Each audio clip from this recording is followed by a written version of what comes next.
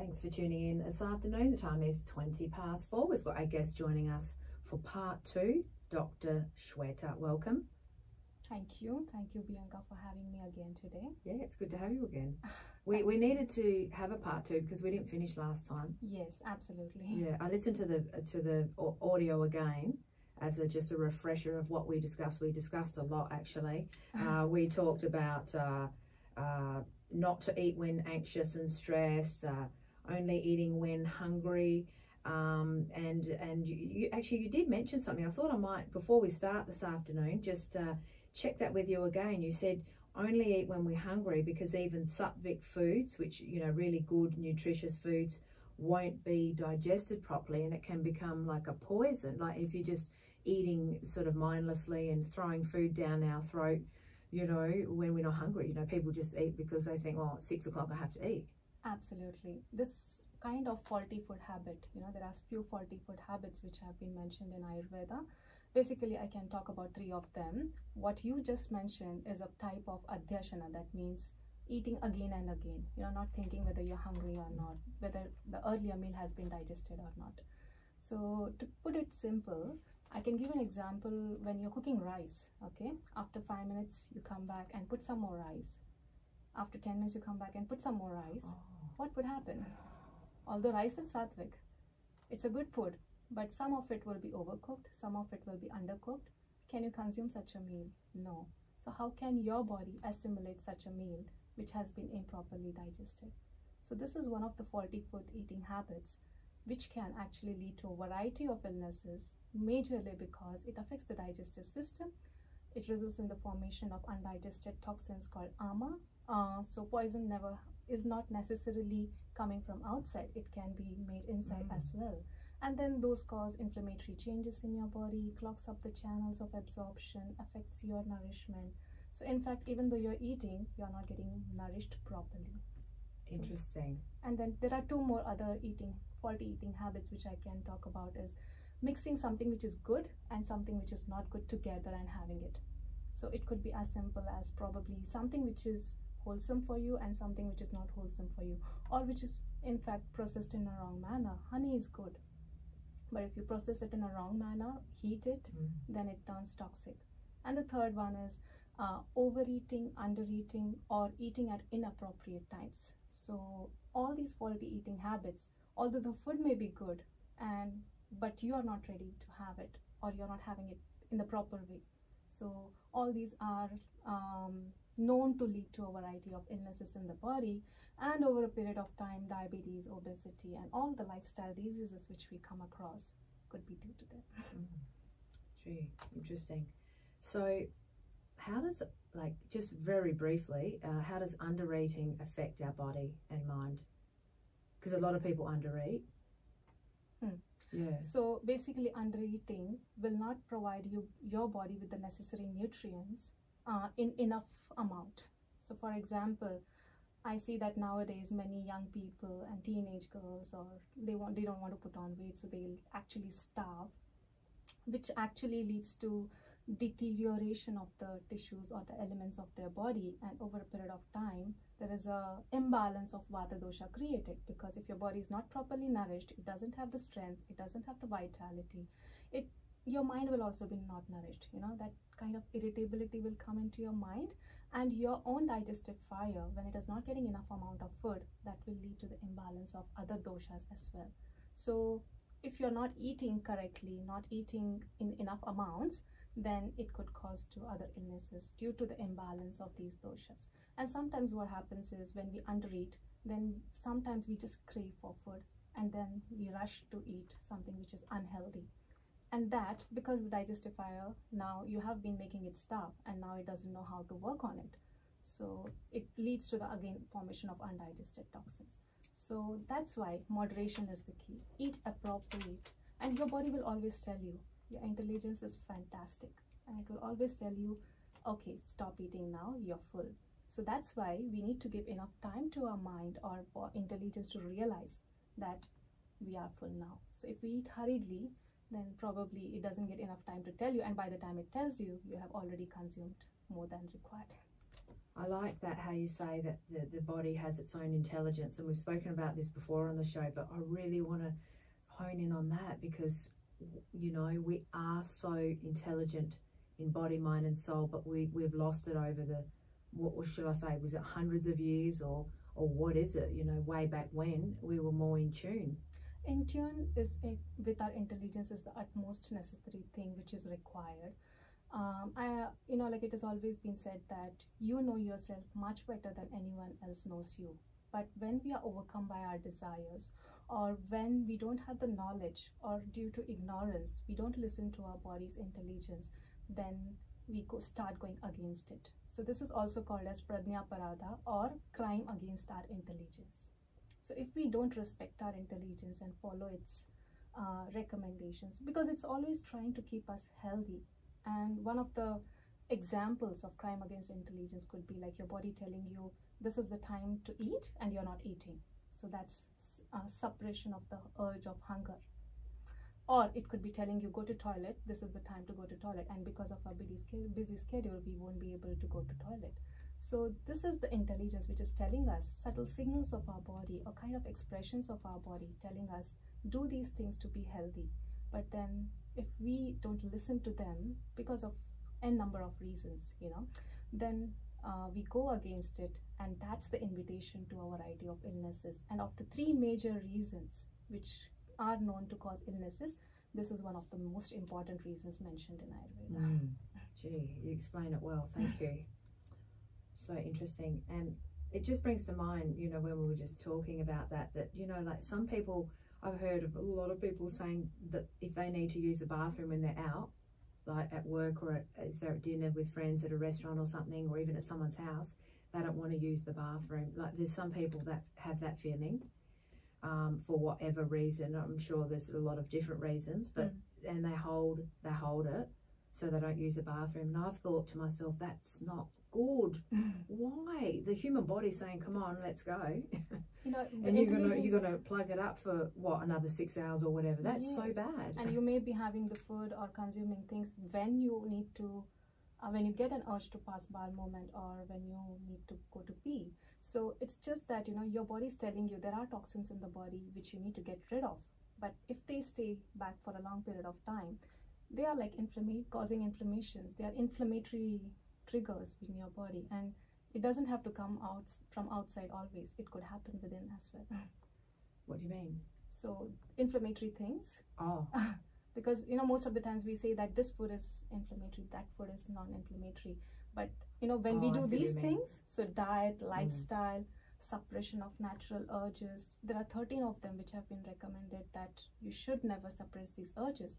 And if you do, then probably slowly you're actually going towards the crime against intelligence. And then there will be a time when your body will stop sending you signals. That's right. So now, nowadays people talk about autoimmune diseases and so many other disorders which they don't know why they happen. But nothing happens without a reason. There's a reason for everything. Exactly. You hear people say that they went to the doctor because they're not well, and the doctor doesn't know what caused it or what's going on. They just, here you go, have this pain relief, or like put a band-aid on a wound. But okay, what caused the wound? You never know. Yeah. So it's more about, you know, and it's that is Ayurvedic philosophy, that nothing will happen without a reason. There's a reason behind everything. And we as Ayurvedic doctors are always searching for that reason, because the reason could be different in different people. Some people, the reason could be suppression of urges. Some people could be having an incompatible diet. So you cannot treat everyone the same way. So it's all tailor-made. And also just want to backtrack before we move on about the not listening to the body signals on when it needs to, you know, use a bathroom, say it like that. And then you've heard people saying then the urge is gone. Like then when they have left the party or left work, and then they, you know, they think they're going to go to the bathroom, that they can't go, and then they can't go for another day or two, so it can block them up. Of course, it is going to block them up, because that causes all the urges when suppressed. They cause vata imbalance in the body, and then when the vata imbalance happens, it affects the digestive fire, and then once the digestive fire is affected, whatever you consume is going to be converted into undigested toxin called as ama. So this becomes a vicious circle, wherein, okay, Not clearing the bowel movements every day is also a sign of indigestion in the body. So it's like going towards the indigestion, storing the things in your body, not letting it go out. So that's why we need a detox. And then there's a thing, Ayurveda always recommends about preventive aspect first, but due to any reason, it could be due to ignorance or not having a proper knowledge about whether they were doing it right or wrong. It never blames them. It says that, okay, here we have the curative measures for that, so please take them. And in future, please try to avoid these things. That's why we've got you here today again, just to get some little tips. And also if listeners want to come and see you personally, privately, obviously for a consult, health consult, they can do that too, but we're just opening up the conversation here. Sure, no problem. Okay, so why don't we firstly, can you just tell us what is a Sattvic food? Okay, so food is such a vast topic, and there have been various benchmarks or kind of platforms wherein it has been divided into so many types, like, it could be Sattvic, Rajasic, Tamasic, depending upon how it impacts our mind. Okay, now in short, and to simplify it, there are 3 states of mind. One which is actually giving you the pure knowledge or purity of mind. When we say that we are in a blissful state or peaceful state, not agitated, we see the things as they are. To give you an example, if somebody does something wrong to you and you would not react immediately and take a pause and think about, there could be a reason behind that behavior. So that's something a Sattvic person would do, or a Sattvic state of mind would do. Rajasic, second one, is more of aggression or driven by desires, or kind of if somebody does something wrong, then probably he would agitate or get angry or give him back, like something like that. And the Tamasic, or the third state of mind, is more like not bothered about what is happening outside.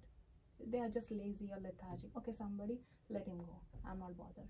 But they won't do the Sattvic thing, which is to understand and sort No, of wish them they well. wouldn't They'll do just that. be totally neutral. Another thing about is that right? Yeah, so Sattvic people will not be affected, or they won't let their behavior affect their person's state of mind. Okay, but Tamasic people, if you try to tell them some good things, okay, this is not good for you, don't sit at one place, don't be lazy, don't be lethargic, go out, play, and they would be like, they would find fault with everything what people are doing. The third one that you mentioned. Yeah, the third one. Right. They'll be like, they'll find fault with every small thing, But they don't get angry, but they just don't care.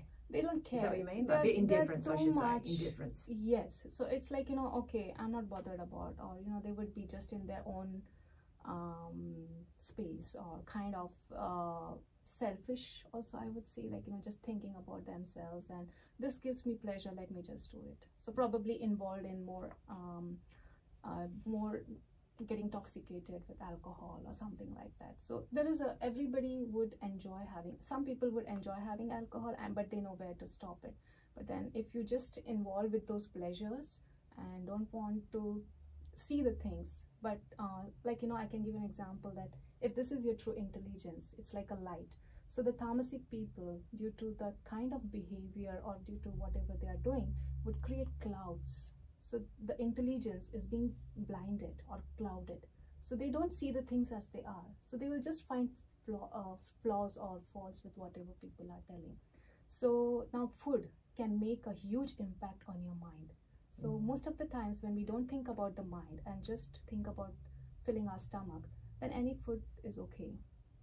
But then if you would think of a food which is like freshly cooked, warm, and prepared in a proper manner, and this like presented in a good manner, because back in India, we have banana leaf, the food is put on the banana leaf, and then all the simple, it could be served on a leaf, but then the kind of satisfaction you get after having the food in this manner is very different. So it could be as simple as rice and dal, and with a teaspoon of melted ghee drizzled on top of that, heaven. You're having that when you're hungry, it's just heaven. And such a food which is light and easy to digest will be assimilated well in your body, will be out of your body within 24 hours, and there's no time for it to get those levels of toxifying your body. But on the contrary, if you're eating things like which are overly pungent or overly sour or kind of processed with too many preservatives, or kind of very salty food, very dry food. To give examples in today's life, too many chilies in there, or kind of some things, would, when you consume, you won't feel that much, but then after that it causes burning sensation in your body. So they are called as pidahi. So such foods, or kind of foods which, like wafers, when you eat them, there's a dryness in your mouth which is created. So all these foods would increase that kind of irritability, agitation in your body, and the way we eat, the way we behave again then. So that is how it causes more inflammatory responses in the body. You cannot concentrate, cannot focus, always agitated, irritated. So those are the states of mind. So Ayurveda recommends to eat all the 6 tastes, but then the amount in which these other tastes should be taken is very less as compared to the main taste, which is sweet. Now sweet doesn't mean sugar, but it's more of the grains or carbohydrates, like in the form of rice, wheat, millets. So those things could come under that madhura rasa, or kind of sweet. But other tastes should be consumed in moderation, just to give just to give that taste, or kind of improve your digestive juices secretion. So like spices and salt, you mean? Yes, spices and salt. Again, over salty, not too much. Everything in moderation is good. So that's the key. And then tamasic food could be more related to things which have been, actually the definition of tamasic food as given in Gita is like one which has been cooked and left it for hours together. So roughly around 4 to 6 hours, or 3 to 4 hours, depending upon which translation we go with. But then in simple, it means that the food which has been cooked and left for a long period of time. So you should consume food as soon as it is cooked, but at least within, it changes its taste, because once you cook the food, and then it's very common to get the food spoiled easily back in India, because I'm from Mumbai, and in Mumbai the weather is always hot and humid. So morning you cook the vegetable, you take it for the lunch, and sometimes you see the taste has changed slightly. So something, or to put it in simple, leftovers, or even if you cook the food and store it in the fridge, still a slow cooking happens in the food, and that just makes you dull, lazy, lethargic. Some people would try to eat something at night which is freshly prepared and take the same thing the next day to the office. I would request them to just pause for a moment and think about how much you could consume, how your body and mind felt when you had it last night, and how do you feel now when you are reheating it again and then having that cold food. So that's the difference, how it makes to our mind. So again, meat is also tamasic in nature. There are certain vegetables which would be more tamasic in nature, like potatoes, mushrooms, eggplants. So these are the things which actually draw energy from your body to get digested. They are called as negative pranic foods also, for that matter. So it's very important. In today's world, pure Sattvic diet would be very difficult to follow, but it could be a little combination of Sattvic and Rajasic, doing the things in moderation. Sometimes, as I was discussing with you before, sometimes we may feel like eating something which is little tangy or little more spicy. Eat that, but in moderation. Just listen to your body, how your body feels. If it's causing too much of problem, probably it's not the right food for you. So this is how, depending upon how the food impacts our mind, it has been divided into 3 different types, which is Sattvic, Rajasic and Tamasic. So Ayurveda always recommends Sattvic food because of its healing properties, detoxifying properties. It helps you to think clearly, understand the things as they are, not being biased by our likes or dislikes. For example, people would say that I like this, I don't like to exercise, or I like this kind of food. But that thing may not necessarily be good for them. So there's a difference between what you like and what is good for you. And Sattvic kind of state of mind helps you to understand that thing much better. So Sattvic foods, examples of Sattvic foods would be like fresh, sort of hydrating foods like fruits with natural sugars and give electrolytes to the body. So freshly cooked meals as well as fresh fruits, vegetables are all Sattvic in nature. So and also, like for example, rice and mung dal is an example which I gave you. But anything which you cook fresh, pluck it, pluck the vegetables from the farm, or like at least when they are not cooked, but fresh seasonal vegetables, fruits are another examples. Milk, ghee, these are all honey for that matter. Honey is good? Honey is good. Honey is good, and that's also something which can, Sattvic foods, because they are healing in nature, detoxifying in nature, and always support your intelligence. That's why they are recommended to be had more often than other foods. But be careful which honey we get, because if we get the sort of mass-produced processed honey that's heated, then it's like basically just having empty calories, sugar. Organic, I think nowadays it's organic. more of organic, so And probably, and it's not processed too much. That's something I would recommend. Same with the milk as well. Like, you know, nowadays we get homogenized, pasteurized, all those things are happening on the milk. Homogenization is something which actually makes it more difficult for us to digest. So I always prefer, and I could see that difference because back in India we used to get it from a place wherein there were cows and buffaloes. So the person used to directly sell it to us. There was no pasteurization or anything happening. And is that called unhomogenized? Is that right? That was unpasteurized. Unpasteurized. So it's definitely, when there is no pasteurization, then there was no homogenization done. But don't they do that to kill the bacteria? If they are being used later, I think it's necessary. But if it's if you get it there and then it's not necessary. It's actually very good in that sense. Like just like the breast milk of mother, you don't have to cook it or heat it.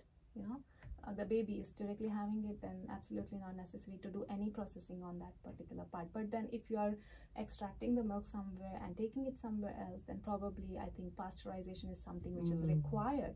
But then I think homogenization, I could be wrong about it, but then I have seen that difference in my body that, you know, I wouldn't digest that much in the way I would digest the unhomogenized milk and organic milk for that matter. So I think at the end of the day, we should be following a moderation key wherein, okay, if you're not getting this, then at least boil the milk before you use it. So rather than having it directly from the fridge. So that is something we would always do in India. So even the yogurt, when we make yogurt, we boil the milk, get it to warm temperature, and then set it.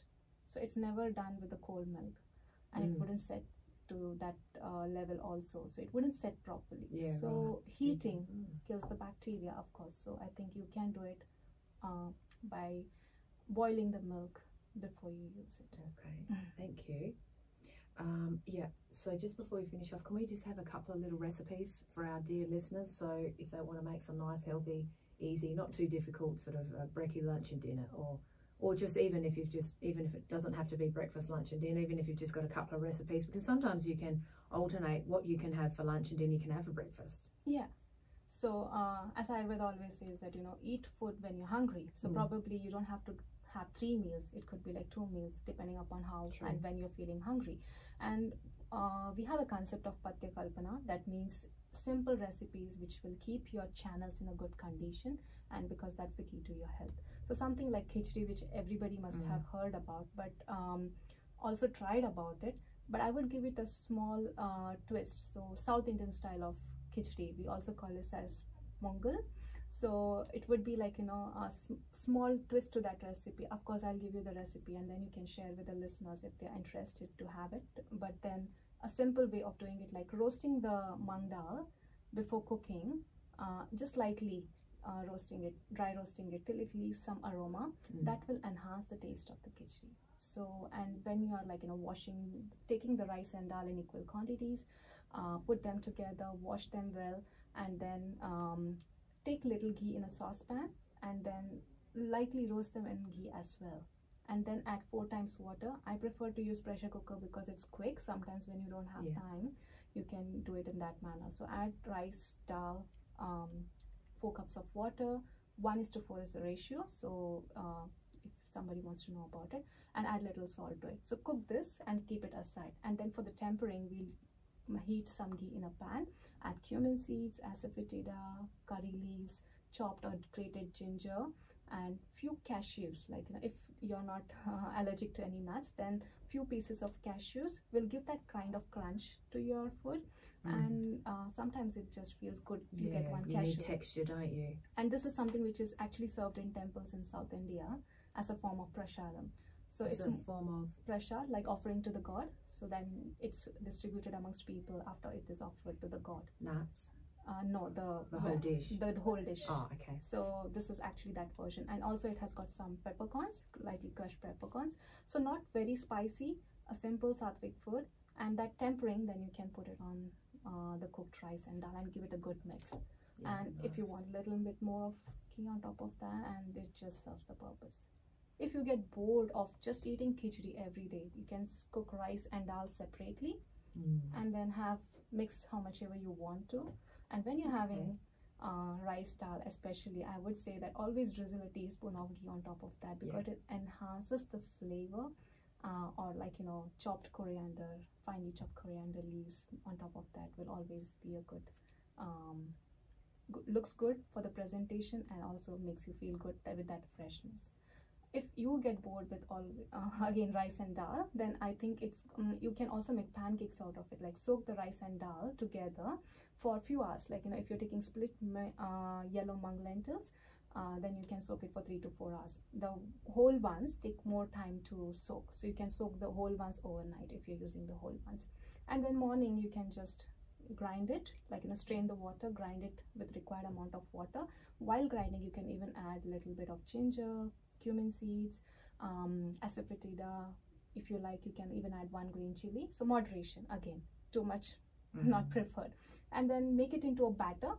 Okay. And then you can make pancakes out of it. And sometimes we also top it up with some onions if you like, and then again it's cooked. So as I said, you know, moderation. Onions are considered to be rat sick, but then if you cook them well and have them freshly cooked, sometimes that makes you feel good. Onions are good, aren't they? But cleansing for the body. It's quite Yes. potent. Onions and garlic are good medicines. So you can actually use them in moderation, but then also if you're like, yes, keyword, and more seasonal, like, you know, when it is winter, you need that warming thing in your body. So I think it's more of using food as a medicine. Then you can incorporate onions, garlic, ginger as well. Oh, look, I was watching a show last night. Was it Rick Stein, Cornwall, Rick Stein, or Food Safari, one of those shows, and they were interviewing a gentleman in Thailand on his farm, and he said, why do we need to go to the pharmacy to get vitamins when we can get our medicine from the tree? And he just picked a fresh apple and ate it. He said, this is medicine. I thought, oh my, well, we don't all have an apple tree in our backyard, but you know, it's good to get the fresh fruit and veg. That's the medicine. That's the medicine. And I think sometimes when people would fast, or they want the purity of the mind because they are doing some religious activities or kind of scriptures or pujas or havans, whatever they are doing back in India, they would only be staying on the diet of fruits and milk, not together, but then either they'll have milk or they'll have fruits, because that keeps their mind in a calmer state, and they can more concentrate or focus on the intellect, or kind of, you know, like they can do things properly. And you said they do that when they are fasting. Or kind of, yeah. So if some people cannot fast it completely, so whenever they feel hungry, they will be having Sattvic food, and that keeps their body detoxified, because you don't need those emotions which will make you lazy, lethargic, or kind of overreactive to things. So even coffee, for that matter, you know, it it's can stimulating too much. Stimulating too much. When your body is tired, it's dragging you to work, and this is like, right. You know, so it's not natural. No, it's not natural. And what happens is, like, this becomes a habit, and then your body wants it more and more because you feel fresh when you have it, and over a period of time they play with your nervous system. So that is sympathetic overactivation which keeps happening, and you cannot rest. You know, some people, they will have hours of sleep, but they don't get that restful feeling. Why is that so? Because they are not at peace. Peace is required to sleep and also to focus on your work. Gee, you are a wealth of knowledge. Very good. It's all Excellent. Ayurveda. Thank you. And I will just mention what we talked about last time, and we'll just say it again, that across the globe, across the world, many cultures, whatever people believe in, whatever religion, a lot of cultures around the world do prayer or meditation before they ingest the food, just so the food is assimilated nicely in the body. You know, eat in a calm state. Like we said, don't eat when we're stressed or anxious. Yes. Pause before you do any important activity. It could be having food, it could be before going to bed. Reflect. How are you feeling? how is your mind feeling, how is your body feeling, reflect on it, listen to it, and I think in turn it will make you feel happy, balanced and connected. Oh wow, thank you.